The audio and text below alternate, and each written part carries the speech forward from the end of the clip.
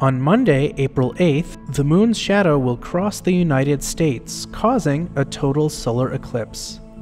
The path of totality will cross through parts of Texas, Arkansas, Missouri, Illinois, Indiana, Ohio, New York, Vermont, New Hampshire, and Maine.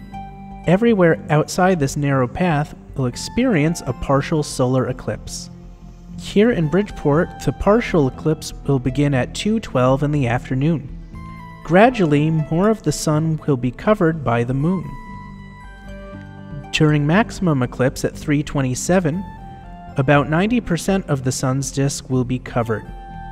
The moon will then recede, leaving the sun's disk at 4:37 p.m. Here in Connecticut, the sky will not get dark. Because some of the sun will be exposed, the eclipse will not be safe to look at directly. However, the sun will not be any brighter or more harmful than usual, and outdoor activities should not be avoided. To view the partial solar eclipse, special eclipse glasses can be used. Through eclipse glasses, the sun can be viewed directly. Everything other than the sun's disk will appear completely black. Pinhole projectors can also be used to project images of the crescent sun onto a piece of paper or other light surface.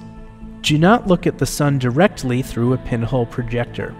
Telescopes and binoculars can also be used using protective filters.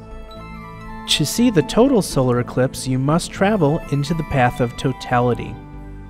For up to 4.5 minutes, the moon will cover the entire sun. During totality, the eclipse will be safe to view directly.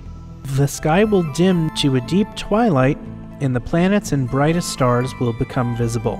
The sun's outer atmosphere, the corona, will be seen surrounding the dark disk of the moon. Eruptions of pink plasma, called prominences, could be visible, and a 360-degree sunset will surround you. You must be within the path to see this. Even a 99% partial eclipse will not experience totality.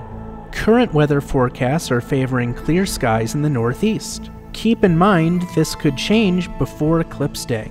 If you decide to travel to totality, plan to arrive early and leave late.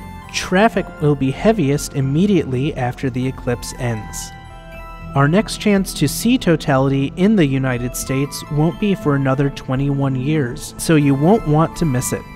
Good luck and clear skies.